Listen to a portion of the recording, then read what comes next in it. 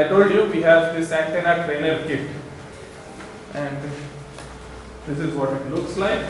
Box with lots of antennas, and it's best if you have antenna measurement facilities.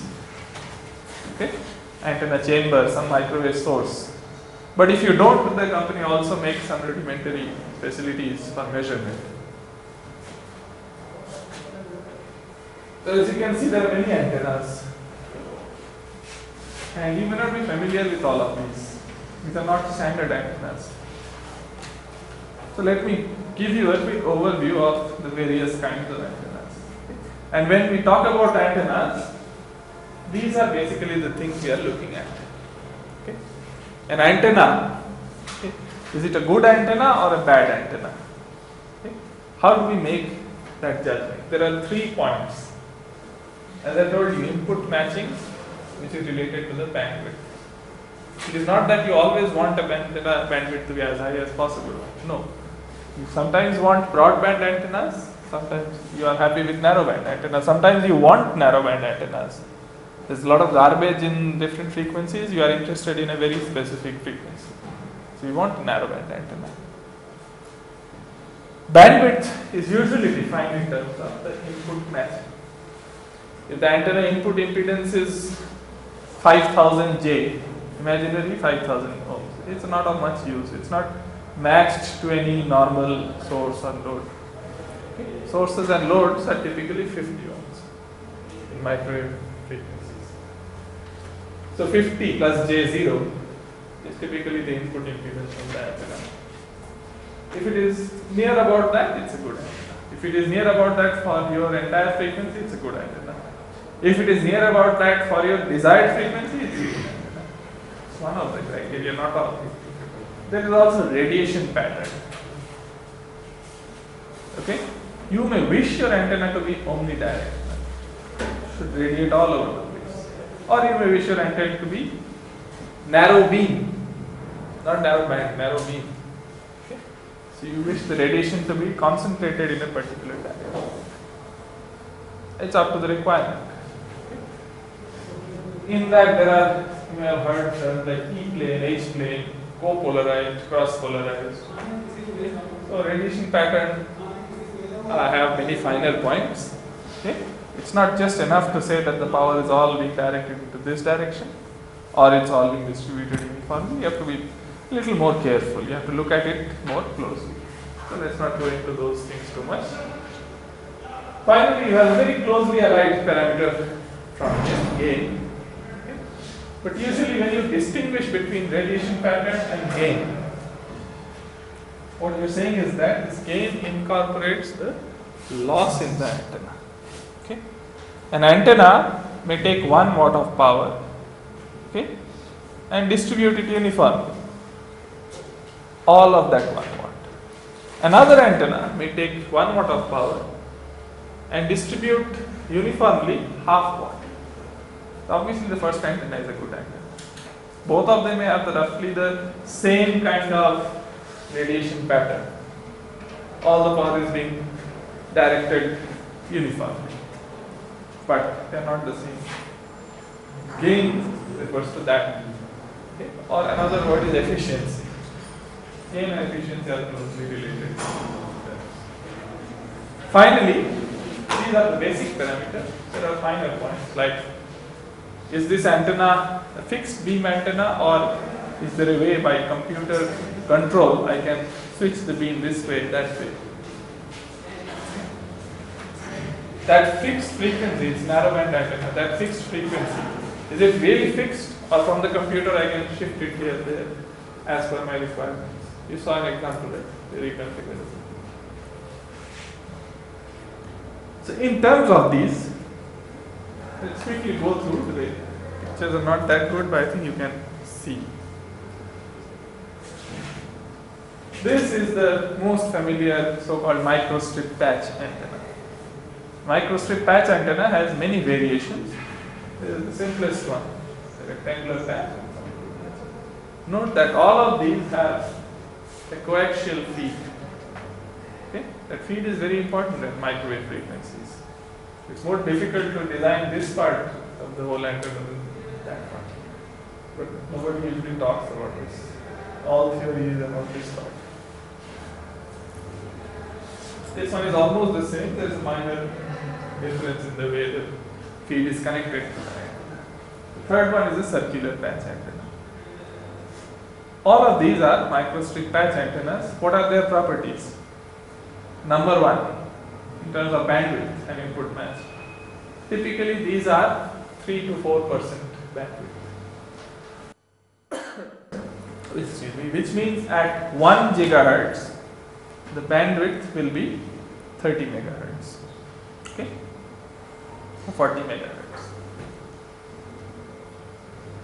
Right? That's the typical bandwidth over which the input is well matched to 50 ohms. The radiation pattern, fairly broad beam, but in this direction. Very little back radiation. Because there is a solid metal backing. Okay? So the back radiation is very small. Notice I say very small, not zero. A little bit of radiation does leak out from the sides. Have you heard of the term diffraction? Diffraction, like light when it hits a sharp corner, it bends this way, that way. Same thing in the corner. There's a little bit of diffraction and there is some radiation backwards, but not much. Polarization, linearly polarized. For those who don't know much about polarization, don't worry about it. It will take time to explain, but anyway, this is called linearly polarized. So these are different types. There is a so-called CPW patch. Okay? CPW is another type of transmission line, a little different from a microstrip.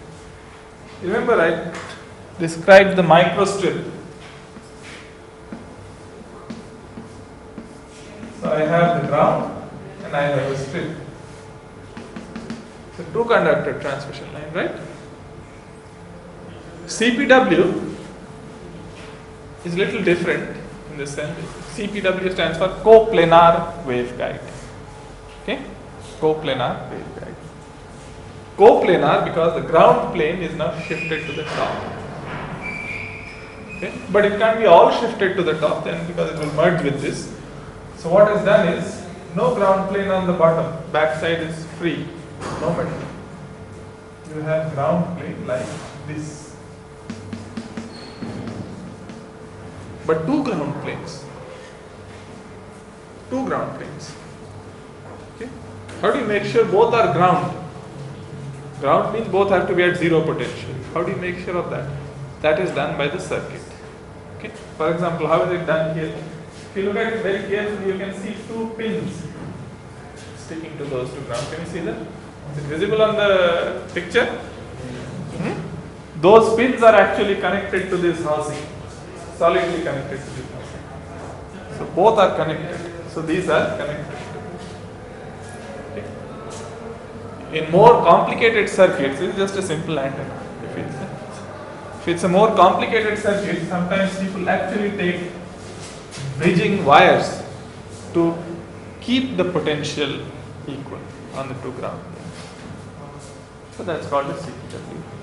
So this is a CPW patch antenna. Very similar to this, but then the ground plane is on top. What is the benefit of this CPW? Two benefits. First of all, see this is also narrowband antenna, a little more bandwidth actually, but not much more. Maybe 7-8%. But it's closer to an output. Okay? Because now there is backside radiation also. So this time the radiation is both sides. Only direction where there is no radiation or very little radiation is towards the sides. Okay? And even towards the sides you do have a little bit of radiation. So this is very close to an omni. Okay? That's the CPW antenna. There is another advantage of this CPW line. Okay? If you are using a transistor and let's say some circuit, okay, and you need to make a ground connection. For example, the emitter of a BJT has to be grounded. It's a common emitter circuit. In a microstrip, you have to drill a hole to ground. Here you don't have to drill a hole. It's all on the same side. Okay, that's a big advantage. If your substrate is made of a brittle material, something like alumina or quartz or silicon, the drilling a hole is not as you avoid. That's why people use these CPW. But nothing great about it. It's still a 2-wire transmission line. One wire for the current to go, and one wire split into for the current to come. This is slightly different. It is a circularly polarized antenna. Once again, I am not sure if everybody is very familiar with this circular polarization business. I will not go into the details.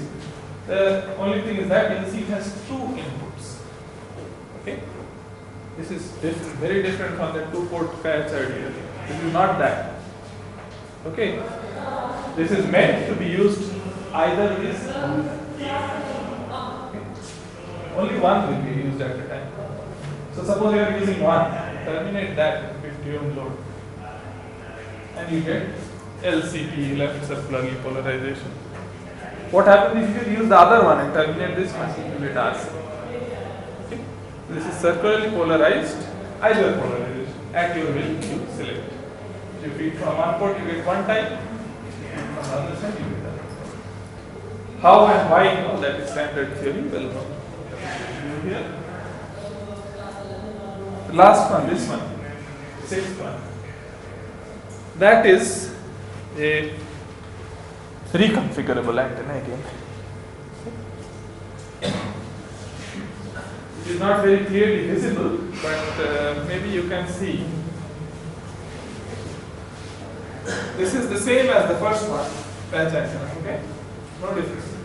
But there is another secondary patch there, a small patch. And if I could connect this patch to the other one, then obviously the size goes up, the resonant frequency will go down. But how do I connect? There's a diode there.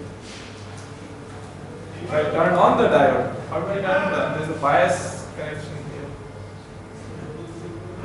Allow a current to flow through this diode to this ground point. It will be connected. So the effective size will go up and frequency will go down. If I negative bias the diode, reverse bias the diode is like off. It's open circuit. So this small one plays no role. Now it works with the time. You see these thin lines there, barely visible. One is somewhat visible, one is almost not visible. They are very thin copper tracks, which act like inductors actually. And they don't allow the RF signal to go into them. But the biasing signal can flow through them freely from this to the ground. The RF signal sees only the patch antennas. This is a reconfigurable antenna. The company, this is the difference between academic work and company's work. Okay? The company has to market. Market with the battery also, so that you don't need anything more, everything is provided for.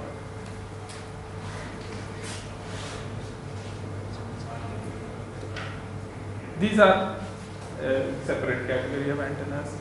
Let's start with the last one. You can see the top and bottom. This is a slot antenna, okay? And this is a little complicated. It's a broadband slot antenna. Normal slot antennas are thin slots. Okay? Thin slot. This is a very interesting thing in electromagnetic theory. You probably won't encounter it much in your undergraduate curricula. But there is a very strong correlation mathematically between a current carrying wire, okay, and lots of current flowing but no current flowing in a slot. Okay. Mathematically, these properties can be used to understand those properties. So, but again, I will not go too much into the theory.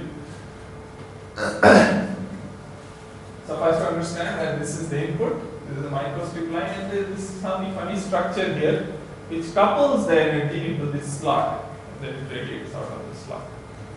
Radiation is bidirectional, both on top and below. There is no metal shield to prevent radiation. Okay? And normal slots are thin, this one is a very thick slot. A thick slot people have found, again, how did they find? It's just empirical. They're doing something and they found that this thick slot has a very broadband radiation. So that's a broadband slot antenna. Now these are spiral antennas. What are spiral antennas? Spiral antennas are very broadband antennas, typically like 1 to 18 gigahertz, that kind of bandwidth. Really broadband antennas. But that's not all. There are other broadband antennas also. We have shown you some. Spiral antennas have another property which no other antenna has. They are broadband, and throughout that broadband the radiation is circularly polarized. Once again, those. Huh? One part is clockwise, the other part is. No. A given spiral antenna will produce LCP or RCP, not both.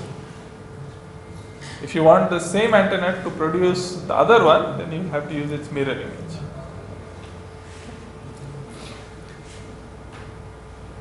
So that is the important property.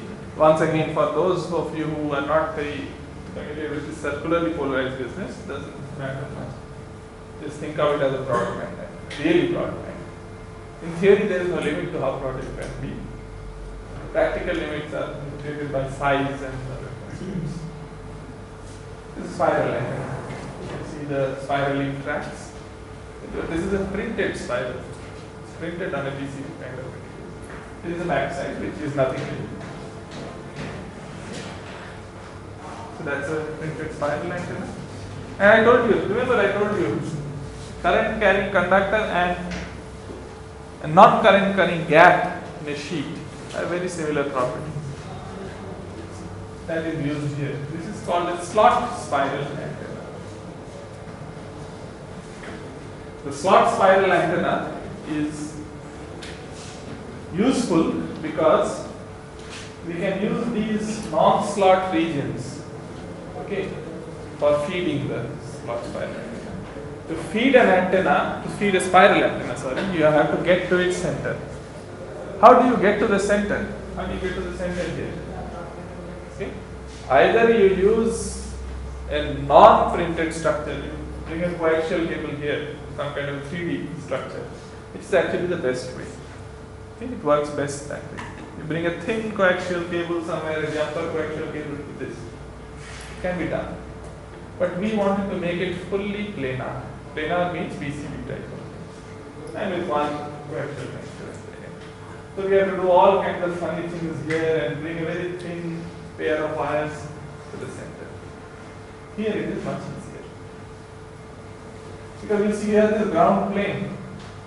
So on top of the ground plane on the other side, we can afford to print the structure, the microstrip that winds its way down to the center. Okay. So that's the advantage of a slot spiral. Otherwise it's not a very big deal. All this is in theory. Okay. When we actually made it, it doesn't work very well actually. Real spiral antennas, those which you can buy, are not like this. They are not fully printed. There are other things there. But anyway, this was for just a demonstration kit for colleges, so we didn't bother too much to make it a very fine antenna. Just enough to demonstrate its properties. So two kinds of spiral antennas. This is a printed dipole antenna. The first antenna that one teaches, dipole antenna. What is a dipole antenna? This.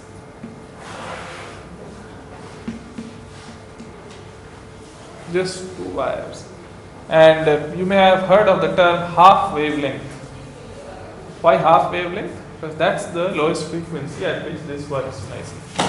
Length will be half wavelength. This is the printed version of that. This is one half, that is one half. But it is printed on two sides of the substrate.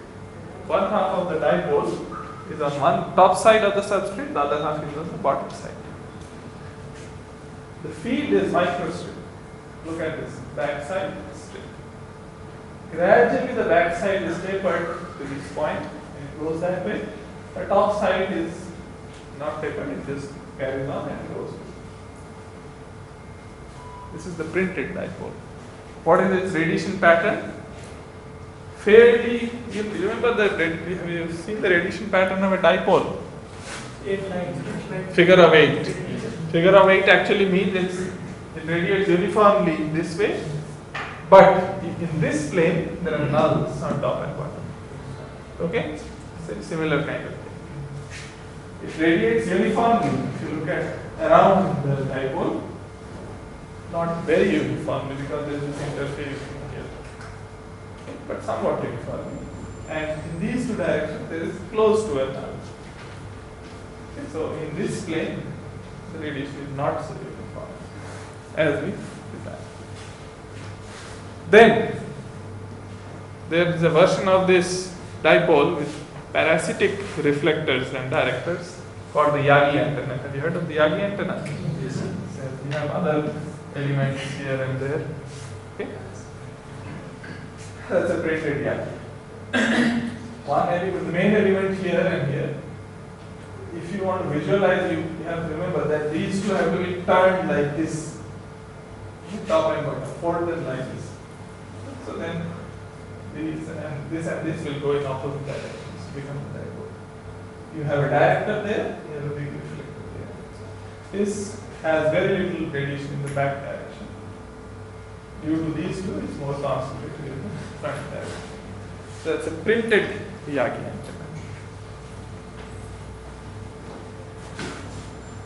This one is so-called electromagnetically coupled patch antenna. You have seen an earlier patch antenna, right? The microstrip was directly connected to the patch. Here it is not. Here it's a double layer substrate. Okay? So you have one microstrip, okay, and you have another substrate.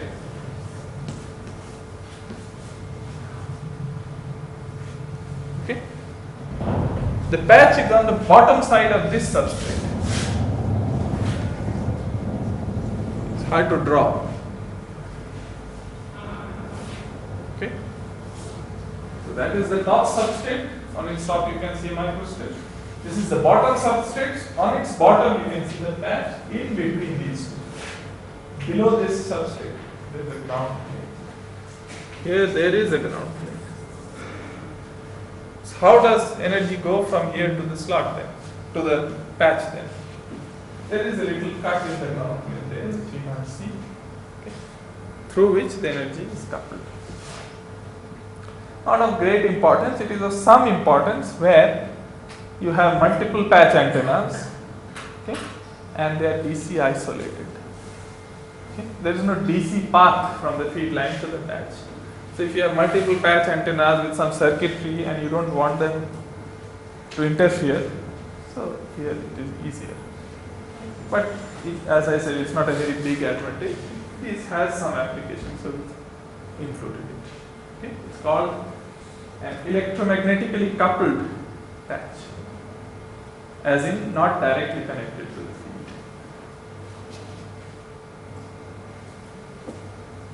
Finding some arrays, 2x2 array of patch antennas. Notice the patches are all fed in the same direction.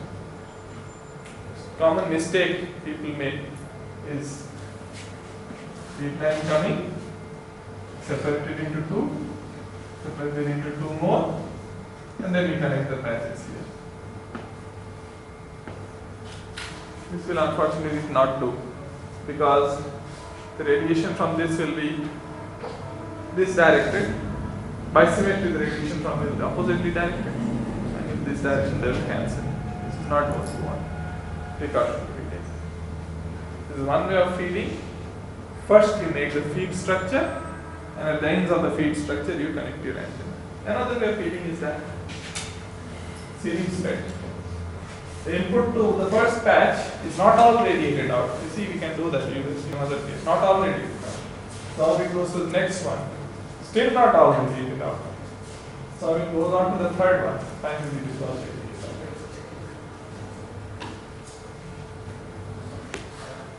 3 element array, 2 by 2 element array. And the last example is the so-called leaky wave antenna.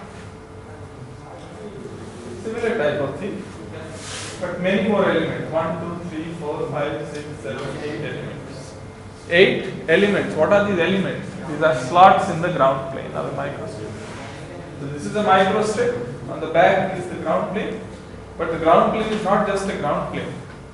There are slots cut in the ground, and they radiate out the power gradually. So you can think of it as, while the signal is traveling on the microstrip line, the power is being leaked out. We don't leak out too much in the beginning. Okay? We leak out more here because the power is weaker here. So you have to leak out a little more of it so that the leaking roughly remains constant throughout its length. The last one element leaks out everything left. Okay? So the power input is leaked out over a long length. Uniform. It's not that a lot of power is leaking out here, only a little is leaking out there. No. Power level in the line is going down, but the leakage is also increasing. So overall it's a uniform leaking out of the power. What is the advantage? What exactly we get from these 4 elements as opposed to the other one, as opposed to just one element? It's that radiation is coming from a larger area. That's the whole point of arrays. Radiation comes out of a small area, the beam is going to be broad. Radiation comes out of a large area, the beam can be made narrow. That's what all arrays do. Well, that's what all arrays start from, at least. That's the idea. And that's how we do it in these 3 cases. That's, I think, all that there was in this case. Okay, so that covers a fairly broad spectrum of antenna types. Of course, not all, there are hundreds of antenna types. So, but this is a pretty good choice displaying the basic properties. I hope you have seen how they are different. Some of them are unidirectional, some of them bidirectional, some narrow beam, some broad beam, some broad band, some narrow band. Okay? How about efficiency or gain? They are all roughly the same. These are all printed antennas which have roughly efficiencies of the order of 50%. Some of them a little more, some of them a little less. But all of them are roughly the same. None of these antennas are very efficient. What are the very efficient antennas?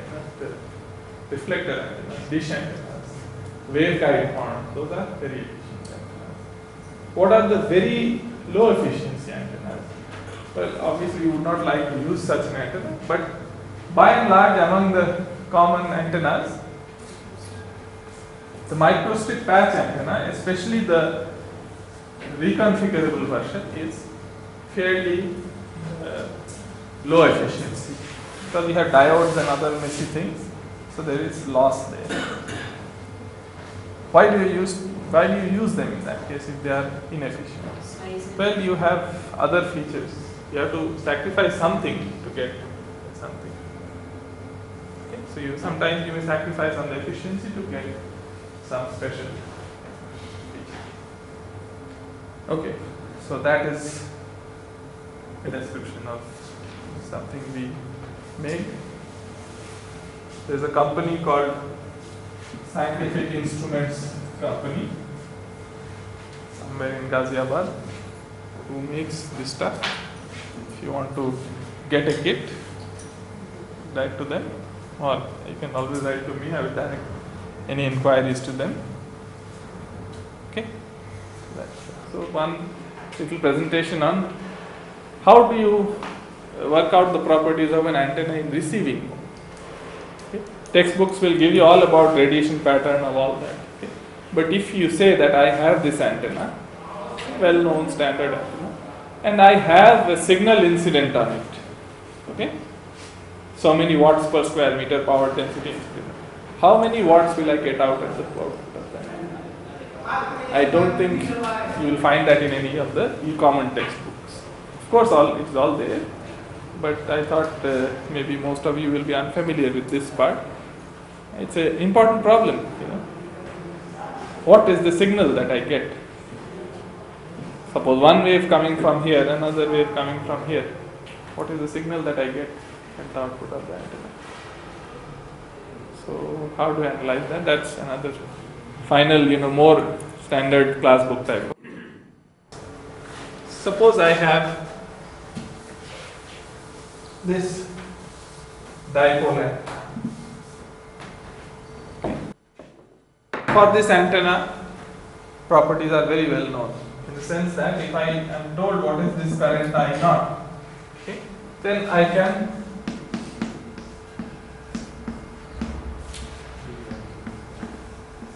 write this in closed form. The electric field and obviously magnetic field also, at least in the far field, okay, exactly as a function of r, theta, phi. Okay, this is known. So if I am told this is in so many milliamps, and if I am asked at 35 meters distance what is the electric field in volts per meter, I can calculate it, no problem. Reverse problem in receiving mode. Suppose I am told that this is terminated in some resistor R0, and I have a plane wave incident on this antenna. Okay, a plane wave. You know what is a plane wave? A uniform plane wave. Some characteristics are there. Electric and magnetic fields are perpendicular to each other. They are both perpendicular to the direction of propagation. Okay, E by H is equal to characteristic impedance 377 ohms. All these properties are there. So suppose I am told, I am even given the electric field. The electric field of a plane wave is easy to write down. The expression, complete expression is given. What is the power dissipated in this resistor? So how many milliwatts are being dissipated? Or even better, I would like to know what is the voltage which is developed across this resistor. There is a difference. Voltage is a complex quantity. It has phase also. Okay, depending on the phase of this. Power is scalar. Voltage carries more information actually. How do I answer this question? So that is not easy to say. Okay. You will not find this information in any of the standard textbooks. Of course, it is there in the literature. So let's see. Can we use the reciprocity theorem? Exactly. The reciprocity theorem is what is used. Okay, so this is well known. We know all about this, right? You also know very important part is that for any antenna in the far field, okay, the electric field is of this type. Do you know that? Okay, the radius depends, R dependence, and the theta and phi dependence, they are separate. And the R dependence is very well known. It's always this. The theta phi dependence is a different story. That is different for different antennas. Narrow beam antennas, broad beam antennas, that's theta phi dependence. Angular dependence. Radial dependence is always inverse square law, so the field decay as per R, power goes as per R squared. Okay, and that e to the power minus jk not R, it's obviously delay, phase shift. Okay. This expression is very important because in the subsequent lot of mathematics are there. I will not go into the detail, but it is this form is important. So the k naught r here. If you put 4 pi k naught r or 4 pi r, there will be small differences in the expression. So this is the expression which I am using. You see that K0 is not important. Okay. Now, after we start from this, there is a lot of very complicated mathematics. Let us assume that this antenna is being fed with some transmission line, let's say waveguide. Okay. And inside this transmission line, due to this excitation, I have a field, a wave going this way, maybe a wave going back also. The antenna need not be ideally matched. I have a wave going this way and another wave going back. Okay? Mathematically, how do I write that? This is how I write it. Electric field inside the transmission line is equal to A, some A constant, times some function. For example, the cross-sectional electric field has some functional form. In a waveguide, it is sine pi x by A, whatever mode and all those things. But main point is this small a, strength, so many volts per meter. Okay. This is the important number. It will be there in the final results. This A is the strength of the field in the transmitted mode. I have not even come to the receiving mode yet. And this A prime is something else, which is due to the mismatch of the antenna.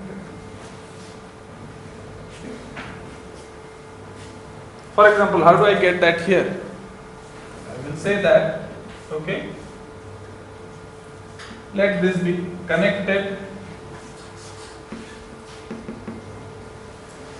through a transmission line of characteristic impedance R0.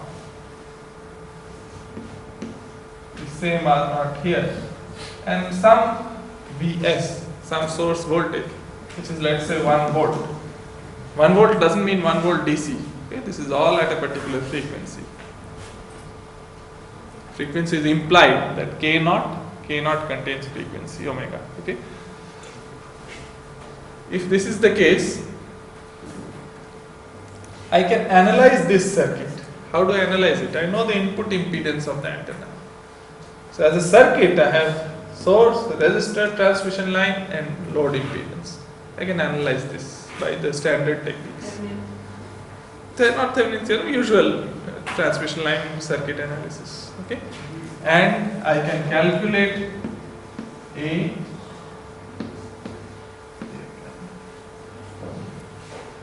strengths this way and then. This one I really don't need, this one I need. Number one, I can calculate these two because, see, this transmission line is modeled as ZL. ZL is the input impedance of the antenna. We know there are standard graphs for the input impedance of a dipole. Okay, so at that particular frequency, we will read from the graphs what is ZL, put it there. With this analysis will also tell me what is current. I know that I am not there. All in transmitting mode till now. I have not yet come to the receiving mode. Okay. Once I have this I0, the feed current to the dipole, then this is done, and I will be able to write the complete expression for the radiated transmitted fields. Okay. So what I have got till now is this complete expression. Okay. This complete expression and that number. This is done. Okay. I have chosen this 1 volt, whatever volt it is chosen, it is not important. Okay. So this is all done. Right? Now, let's bring in the receiving mode. We have not yet discussed the receiving mode. Okay. So, no. And as I told you, the mathematics is quite tedious, so we will not bother too much about it.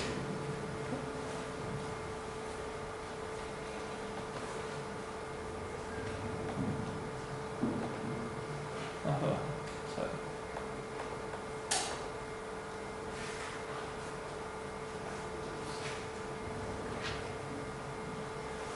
Yeah. So can we have it in slideshow? this is a PDF file. I'm not able to do that in slideshow. Okay. I think you can see. You can read this. Okay. In receiving mode, this is the expression for the field. Okay. The incident electric field is equal to direction of the field EI. Okay. Remember this direction, it has to be perpendicular to the direction of propagation. Okay. Times this expression. This is the standard expression for the electric field of a uniform plane. What is the direction of propagation? Some arbitrary vector UI. UI is defined as the direction of propagation.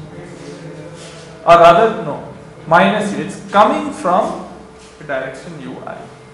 So your dipole is here. Let's choose our coordinates somewhere. That's X, Y, Z. Okay? And Y. See, I have taken care of the transmitted mode. I have some expressions. Those are very useful. The real problem is now. Suppose this is the dipole and this is where, this is the way the plane wave is propagating. UI is defined as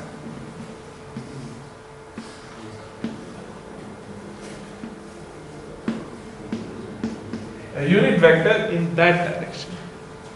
Okay? Direction from which this plane wave is coming. So the direction of propagation, and of course transmitting mode for field is a function of theta and phi. Which theta and phi we take? Direction UI. EI given again, receiving the incident field. Everything is known. What is not known? B is not known, which we calculate provided we know this available power. Okay? What is this available power?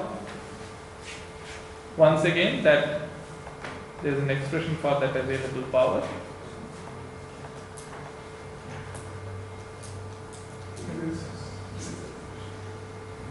A squared by 2ZC, the characteristic impedance of this line, which was R0 in this case.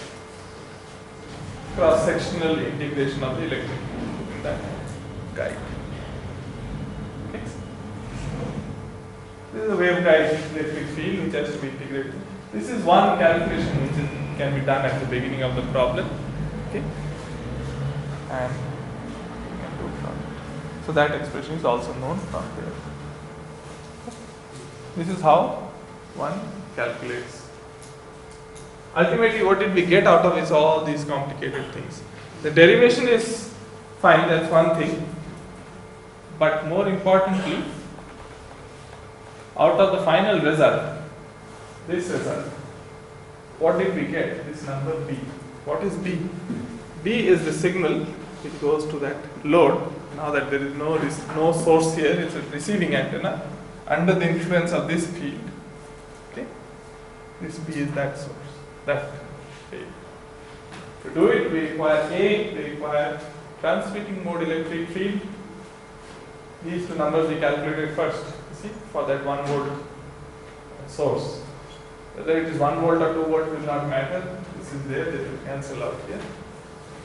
EI is the receiving field. Okay? So this is how one does it. And you can do this because you get a complex P. If you have multiple incident fields, you can use superposition and calculate all the different signals, that total signal will be available. Okay? There is not much more that I can say about this. This is the way it is done. Okay? If you really want to go into it, you're welcome to study the derivation. One of the few things that you can figure out here is that if the transmitting field is linearly polarized, okay, and the incident signal is cross polarized like this, then it will not receive any power. Transmitting field is LCP, receiving field is RCP, it will not receive any power. Okay? That is called a total polarization mismatch. On the other hand, if the transmitted field is linearly polarized, the receiving field is circularly polarized, it will receive some power. Okay? There is some polarization mismatch, but some power will be got by the antenna. that last term there gives something called polarization mismatch. Okay.